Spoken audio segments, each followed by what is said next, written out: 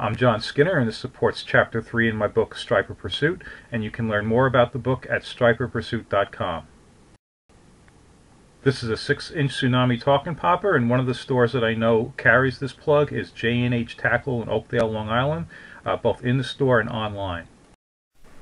One of the things you can do with a lot of plastic lures is inject a little bit of water into them to make them heavier so that they cast further. It's really simple to do because a lot of these plugs have hollowed out cavities in them. So I'm taking a very small diameter drill bit and just drilling in from the top of the plug. It's making a very small hole.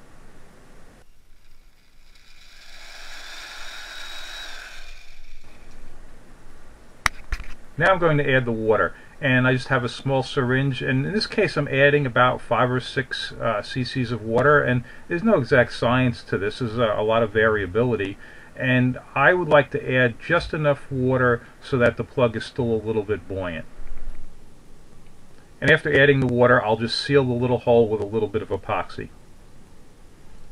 Now I'm checking the buoyancy of the plug, and it's just hanging on the surface, which is just about how I want it. The standard pencil popper retrieve has one hand up above the reel to hold the line between the thumb and forefinger to keep the line going onto the reel smoothly without loops. And here's a look at working a pencil popper. This happens to be a Gibbs pencil popper, and we'll do that one more time. And the objective is to just have that plug dancing back and forth, really tearing up the surface of the water. So the retrieve is slow, and you're using that hand above the reel to control the line going onto the reel. So these are pretty challenging conditions to catch a nice striper. Flat glass calm, clear water. This is where a pencil popper will excel. It really tears up the water and often can entice or annoy the fish into hitting. And this plug looks a little different than a typical pencil popper, but it's very productive when worked on a pencil popper retrieve. So right there, a fish blew up on the plug, and you can't see it on the video, but it's still coming, it's still swirling. So I'm going to keep that plug dancing, keep it going back and forth, and that fish is still following, and eventually it's going to commit. There we go.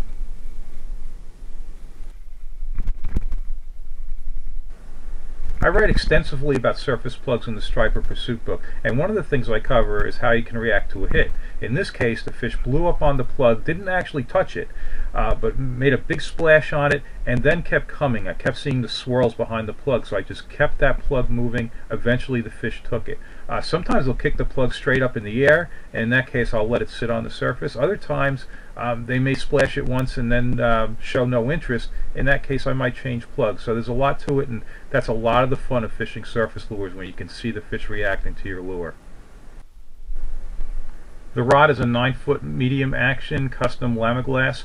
The reel is a Penn Torque 5. The line is 30 pound test spider wire stealth braid. At the end of the line I have a 3-foot leader of 50 pound test fluorocarbon. It's joined to the main line with a barrel swivel, and is a tactical angler's clip at the end, 75 pound test.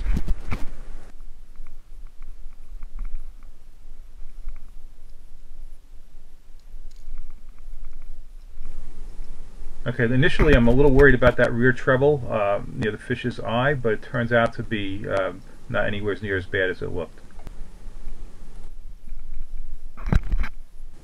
Again, I'm just making sure that eye is okay, and if I thought there was any problem at all, I would simply eat the fish, because these are great eating. But this fish is in excellent condition, and I'm going to release it. Unfortunately, this is going to be about my last cast on this trip because of a little bit of thunder in the area. You can see this is some overcast, and there's no way I'm staying out in the water with a graphite rod and potential of lightning. Okay, next trip, same plug, and I'm just pausing here a second before I start. I'm just trying to gauge exactly where I want to put this. And you're going to see how it pays off to get an extra 20 or 30 feet on the casting distance from loading the plug, because I'm only going to get a couple of pops into the retrieve and I'm going to get hit right away. And these Tsunami talking poppers are excellent right out of the package, but in this case where I need a little bit extra casting distance, the loaded plug really pays off.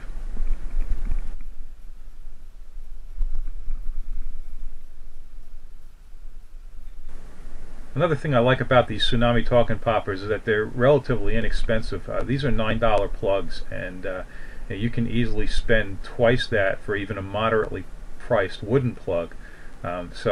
These are very good value.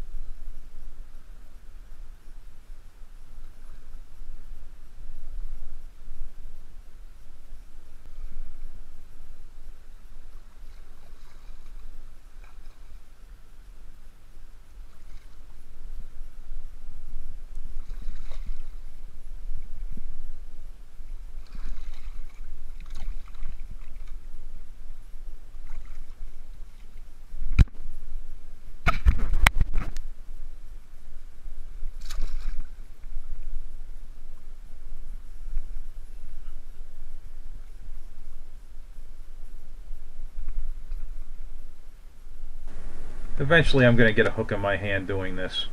Oh well, I'll make sure I get it on video.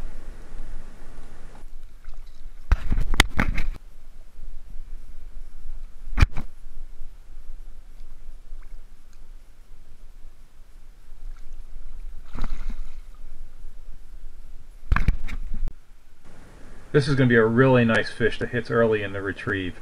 And this is a rocky area. Actually, the tide's up a little bit, so you can't see the boulders that would normally be breaking the water at low tide, but they're there, and the fish know where these rocks are, and this fish is going to go right for them.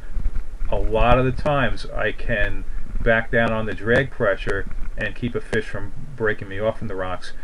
This one's going to go in full speed, just nothing I can do about it, and this fish is going to win. If you like these videos, please subscribe to my channel.